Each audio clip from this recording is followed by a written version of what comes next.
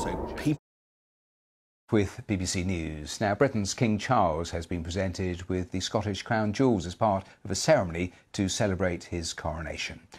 Well, the afternoon began with a people's procession which left Edinburgh Castle and made its way along the Royal Mile. Around 100 people from all walks of Scottish life were involved, including NHS workers, refugees and politicians.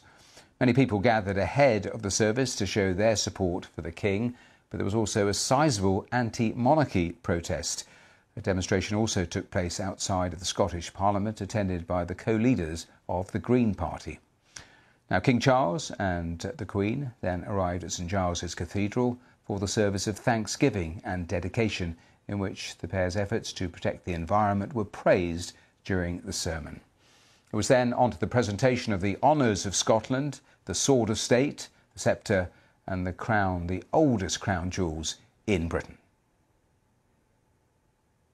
By the symbol of this crown, we pledge our loyalty, in trusting that you reign as our King in the service of all your people. In receiving this crown, I so promise by God's help. Well, let's head live to Edinburgh and live to our Scotland correspondent, James Shaw, who's been watching what has been a wonderful few hours of pomp and ceremony. And James, your reflections first of all.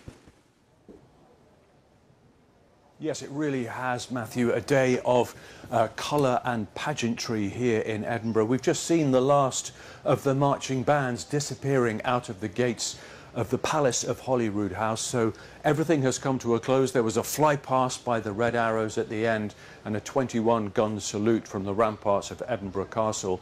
And that was really the closing chapter of a day which has seen the streets of Edinburgh filled with people, a people's procession coming from Edinburgh Castle, bringing the Scottish Crown Jewels to St Giles Cathedral, and then the royal party, the King and Queen, coming from this palace of Holyrood House up to the cathedral, and this service which was, I think, a reflection really of Scottish talent and Scottish culture and its diversity. There were tributes from different faiths. There was a song sung in Gaelic, the language of the Western Isles of Scotland. There was a performance by the world-famous violinist Nicola Benedetti, and as the moderator of the General Assembly of the Church of Scotland said in her sermon, it was a reflection of the deep richness of Scottish culture. She said it was a saga, not a short story. And I think probably what King Charles would have wanted people to take from it was the feeling he has of this really strong bond with Scotland as part of the United Kingdom, but also reflecting the fact that for many people, you know, Scotland should be an independent nation. And there was a lot about Scottish sovereignty, ancient Scottish kingship.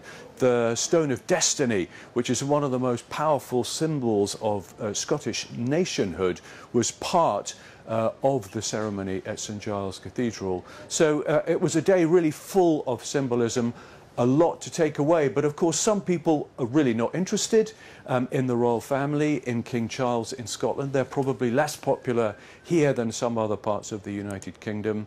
But for a lot of people, tourists from all over the world and people from Scotland, I think they will have enjoyed the spectacle and the colour of these events today in Edinburgh. James Shaw, thanks very much for taking us through all of that. As we come away from James, let me just bring you the very latest information, because our correspondent here on the programme only about half an hour was referencing it, but a bit more detail about arrests and protests there around the Royal Mile, because we're hearing from our Home Affairs correspondent that a small group of protesters on the Royal Mile have been arrested after chanting at the King and Queen as they were driven back from St Giles's Cathedral. You will have just caught a little of that as the King and Queen passed by. Now, the group were waving a banner saying the palace should be... Please join the conversation.